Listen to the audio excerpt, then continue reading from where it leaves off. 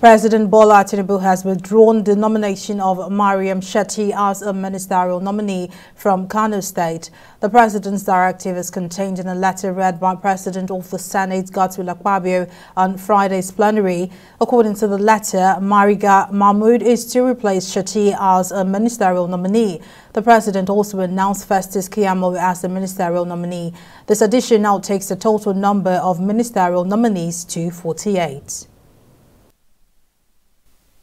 In compliance with the provisions of Section 147, Subsection 2 of the Constitution of the Federal Republic of Nigeria 1999, as amended, and sequel to my area correspondence dated the 2nd day of August 2023, I resolved to withdraw the nomination of Dr. Maryam Shetty.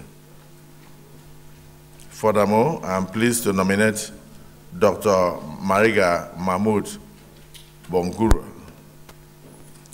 and Mr. Keyamo for consideration, and if deemed fit, confirmed by the Senate as ministers.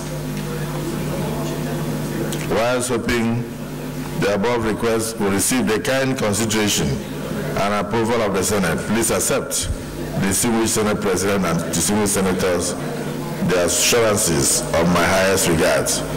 Yours sincerely, President Bola Tinubu, Commander-in-Chief and President of the Federal Republic.